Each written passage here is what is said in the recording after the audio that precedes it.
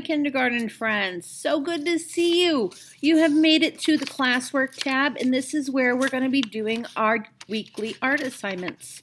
So congratulations, you are learning Google Classroom really well. Super excited for you. So we are going to start learning what art is, and we're going to become artists. So in order to do that, we need to know what an artist is. So let's look at what an artist is. Someone who uses their imagination. I like to think of all different things that I could draw, far off places that I've never been. Maybe I want to put my ideas down on paper. That's using my imagination. I get to create and design things. You're going to be learning how to use markers and crayons and paintbrushes, and we're going to be cutting and gluing and putting things together. Okay, that's what an artist does. We also like to listen to the ideas of others. We get to share our artwork. We get to look and see what other people made. And we get to be like, wow, that's so creative. I wish I could do that. Okay, that's what art is. We share our ideas and our artwork. We concentrate on our own work. Okay, every week I'm going to be giving you a new assignment, and I want you to do the very best you can do.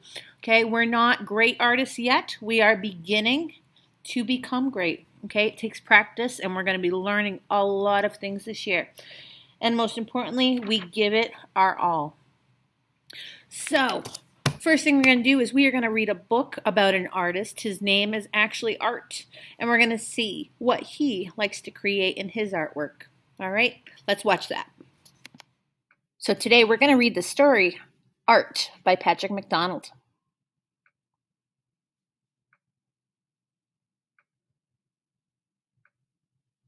This is art. And this is art. Art and his art. Can you tell them apart?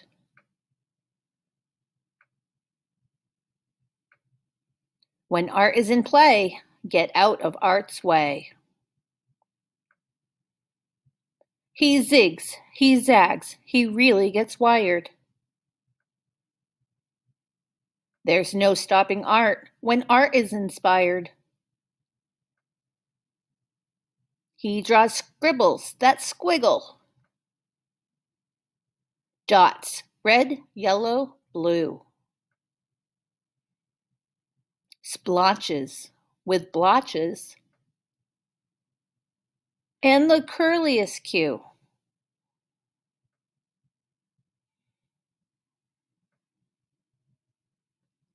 Art stares at his paper and uses his noodle to conjure up a perfect doodle. And doodles need houses, trees,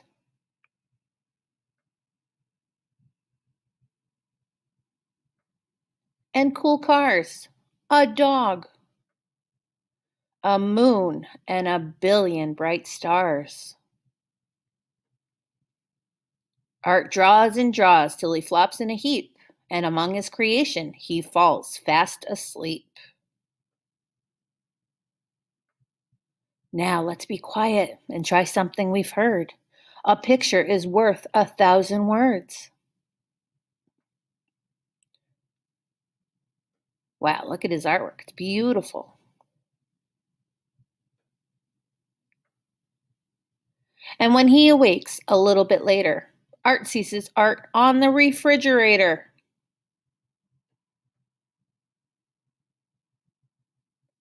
Held there by magnets, stars, and a heart. Put there by Mother, 'cause Mother loves art. I'm sure dads and grandmas and everybody else loves art too. I like this story.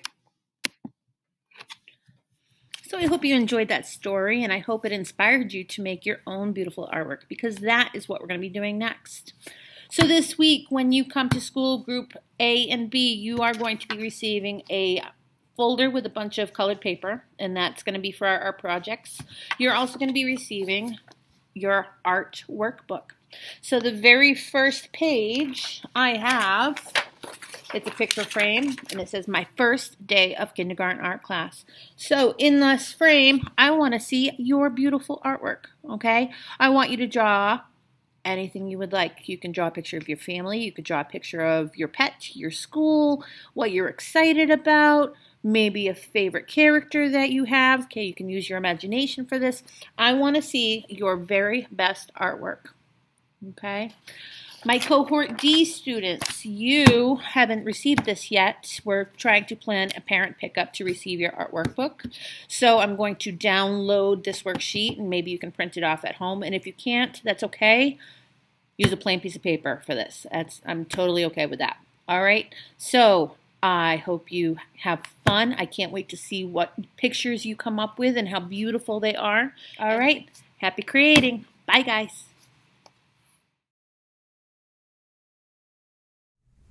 So before I start creating my art, I need to make sure I have all the supplies I need.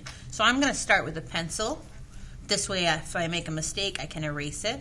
I like to trace my pencil with Sharpie so that it makes my picture stand out. And then I've got all different kinds of coloring materials that I get to choose from. All right, so happy creating.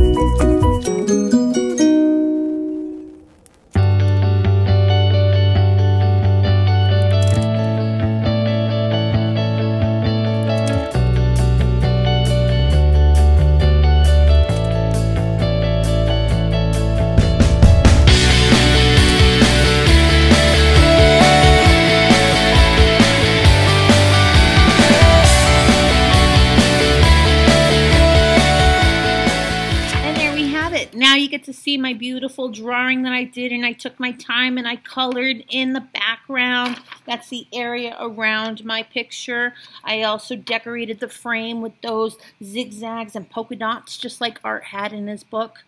Okay, so one thing to remember is that once you draw or you create art, you have to go back and clean up your mess. So make sure you put your crayons and markers or whatever you took out away. And then the second piece to doing our art assignment is that now that you have made your artwork, you have to photograph it and send it back to me. So there are a couple different ways to do that. I have made a helpful document with different ways of doing that. One is to use the camera app on your Chromebook, which we found out last week wasn't working, but now we think it's up. There's other ways that you can use your cell phone, as well as making a Google document or slide. All right, so thank you for creating with me, and I'll see you next week.